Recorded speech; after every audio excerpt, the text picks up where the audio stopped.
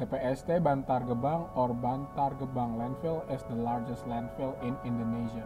Every day, at least 7,500 tons of plastic waste from the capital of Indonesia, Jakarta, is dumped into Bantar Gebang every day, transported through 102,000 trucks and approximately 756 workers operating the site.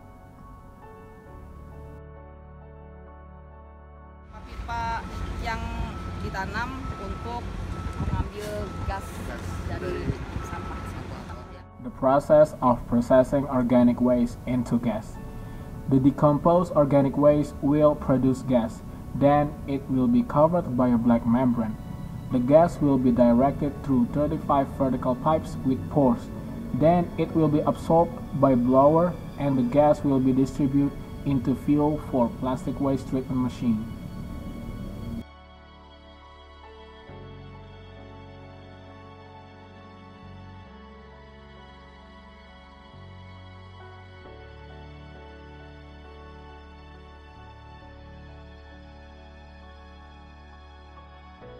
Sampah plastik itu setelah dikirim dari DKI Jakarta lalu ditumpuk di sini. Saat ini masih ditumpuk. The process of processing plastic waste into electricity. The process of waste through thermal process begins with taking plastic waste by a crane of 100 tons of bunkers. Then it will be put into a funnel for the combustion process. Then the result of the combustion will produce steam.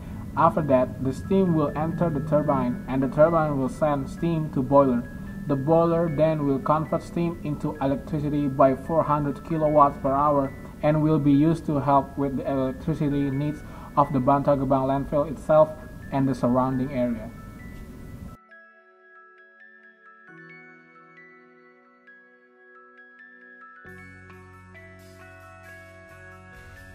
Okay, so we're not gonna having a vote about straw plastic waste.